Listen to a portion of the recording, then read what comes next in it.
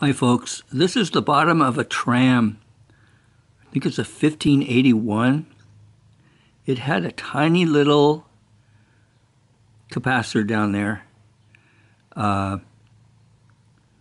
Very small, not, I don't think, substantial enough to handle lightning. And this connection here goes to the center connector of the SO239.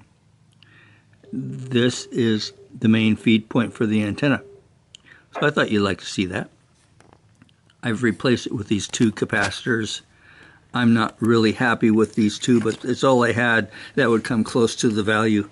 Okay, so I'm going to show you what a tram looks like on the inside. First coil.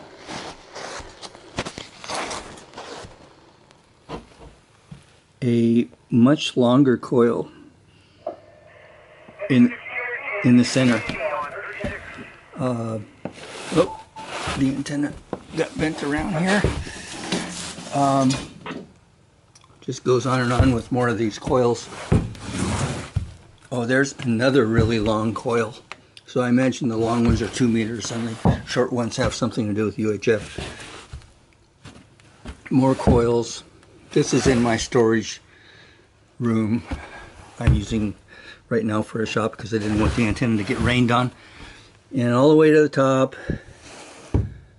And this is the top of the antenna.